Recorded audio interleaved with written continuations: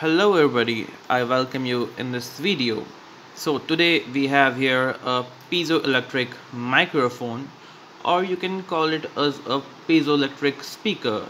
We can use it both as a microphone or as a speaker. So here you can see the unit in front of me. So basically what's inside is you can see this golden color. So basically there is a coin like this inside, but not a coin like this. There is a different coin. uh, Basically that there are two layers, metal plates, in which some crystals are filled, and I don't know what exactly inside the piezoelectric microphone. So generally what principle do we use in this? So if you take a crystal like I think it is a quartz crystal, and if we apply pressure or something like it will generate some electricity. It will like something like polarize. Okay, or vice versa, and if you apply current, it will expand and then contract. And you can, yeah, now I think you understand that what it do. So let's test it as a microphone.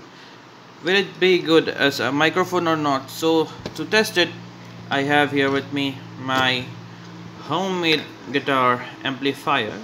Okay, so let's plug it with using this cable. So this is the other end of the cable, and I'm going to attach the piezoelectric microphone with the cable like this, negative to this ground and the positive to its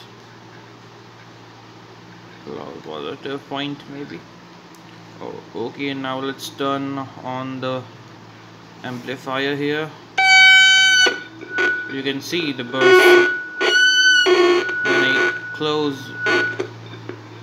when I take it close to the speaker. It makes sound like this.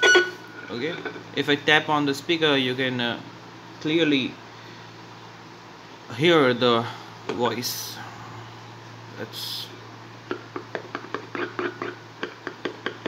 You can see the sound coming out of the piezoelectric buzzer. So what if I speak inside this hole? So will it amplify my sound also? Let's try it. Hello, now you're hearing me through this piezoelectric microphone. So basically it catches the vibration of my voice, maybe you can call it like the vibration in the air, and convert it into the electric signal by the piezoelectric effect, and then the electric signal goes to the amplifier, and then amplifier amplifies my voice. Now you can clearly see how this amplifier reacts when I take close the microphone to the speaker. This sound is like speakers when we take up microphones near the speakers, and they will like produce the sound and something else like this. Okay, let's turn it off. Okay, so that was my demonstration about the piezoelectric microphone or speaker or anything like that. Better call it a piezoelectric sensor. Thank you for watching. Goodbye.